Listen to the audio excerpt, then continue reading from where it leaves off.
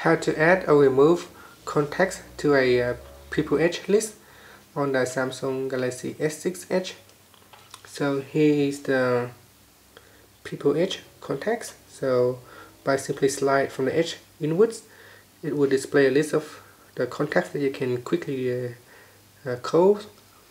So pressing on the home key to go back to the home screen, tap on apps, go into settings, and from here tap on Edge string, then tap on People Edge.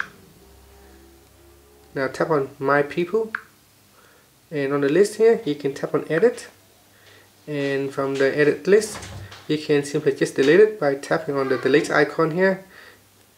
So tap on this delete icon and it will be removed. Now to add a contact, simply find an available slot and tap on it. So tap on the plus icon. Okay, it doesn't allow you to do it from here, so let's go back. And from here, tap on the add icon. Then go down the list and choose one.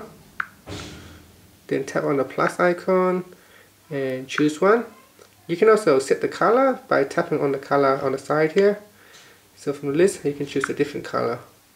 Once you're happy, just tap on the back key to go back, or simply just pressing on the home key to go back to the home screen. Thank you for watching this video.